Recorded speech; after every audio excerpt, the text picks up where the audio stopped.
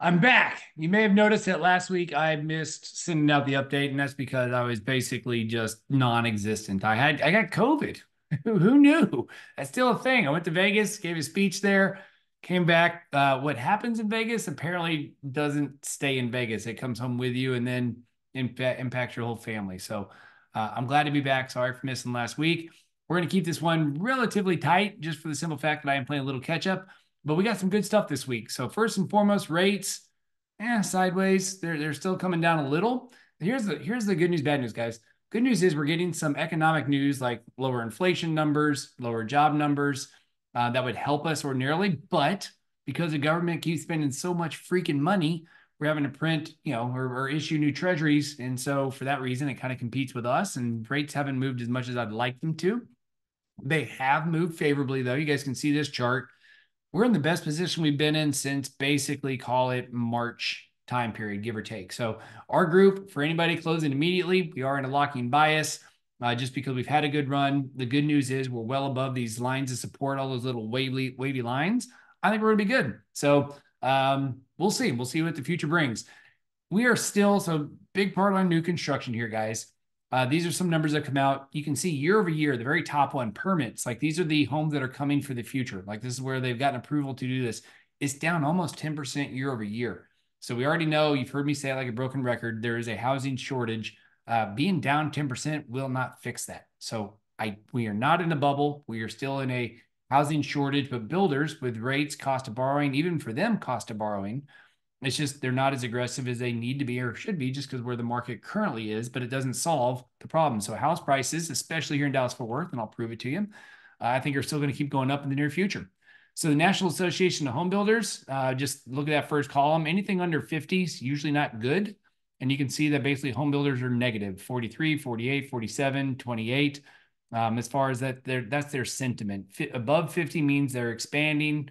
Below 50 means they're contracting. So it's not a big number under 50, but you can see that the sentiment, they're just not starting as many homes. So here's the good news. Dallas-Fort Worth, for those watching here in North Texas, we are dominating the new home starts nationally. We ranked first at the DFW area. Year over year, we're up. That's good. And you guys can see the Dallas-Fort Worth is number one. Houston's number two. Florida, I'm a little surprised by Phoenix a little bit, but you guys can see Austin, San Antonio. So Texas cities are doing great. To zoom in here on the North Texas area, you guys can see the map and where it is as far as what cities have the most starts and where the most growth is. And some of that, guys, as far as the rankings, look at all the Texas cities in the most affordable neighborhoods. And so these are also considered the safest neighborhoods. So the top 10 safest neighborhoods, you see we got Texas, League City, which is Houston technically. That's number 4, Sugar Land, also Houston, Pearland, Houston. So apparently Houston's the way to be. But as far as these cities here in North Texas, 7 of them in North Texas came across as the most affordable neighborhoods in America. So that is awesome. McKinney, Frisco, Grand Prairie, Plano, Carrollton, Richardson, Denton. Shout out to you guys. Keep up the good work. Mortgage applications, not surprising with rates going up. I thought this was real interesting. The orange line on the right is interest rates. And you can see the applications, and this is for purchases, is that gray area. And you guys can kind of see as rates go up, that came down. It's just, you can see how even pre-pandemic, 2015 through 2020, you can see that we're lower levels than even those years. So pre-pandemic, these are still really low years. And it's, again, because of where rates are. You guys can see that correlation. For refinances, not real surprising, right? When rates go up, there's actually nothing shocking about this outside of it's more than I would have guessed. Apparently, a third of the market is still refinances, which blows my mind. But apparently, a lot of divorces, where you got to pay off your ex-spouse, cash out because credit card consumer debt's an all-time high, and so is equity, so people can tap that. So that makes sense. So, remodeling, right? People tapping refinances because they don't want to move because they can't find a better house than what they're at. So it makes sense. So if you're one of those out of 3 folks that need a mortgage that wants a refinance, cash out, call us. We're happy to help. That is a shameless plug.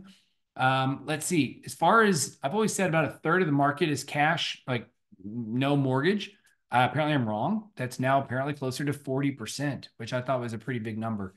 So 38.5 was the most recent data from 2022.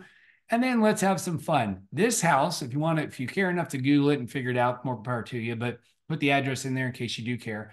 This house is not a house. Apparently, it's in a neighborhood and it's a data center. So if like you want to mine Bitcoin or something like that, you can do it. It's got like, I think it said like all these backup generators. It's got cooling systems. It's got the whole works, but they made it look like a house because it's in a neighborhood. So apparently not an HOA, but it's 2.4 mil. So if you want to mine some Bitcoin, call me. I just want to know who you are because that sounds fun. You can pay 2.4 million and go do that in North Dallas. This one's from my mom. She can get on her telescope, but there's apparently a new star that's coming. It's a nova, not a supernova, but a nova. And if you're a real nerd, the CNN article's down here. I read it, kind of some of it's interesting for about 30 seconds. I'm like, yeah, I'm good. But here's where it is. If you're a nerd and nowhere, a nerd in a very respectful way, if you know these constellations, it's basically next to Hercules. You can see the little dots of where it's going to show up. Lastly, for the good, just, feel good story, whoever this dude was, good for him. God bless him. He served not just in World War II, but also the Korean War. And after Mr. Allen deceased, he became the oldest organ donor ever in the United States. So good for him. He's helped another life. What a good dude. And that's my feel good story of the day.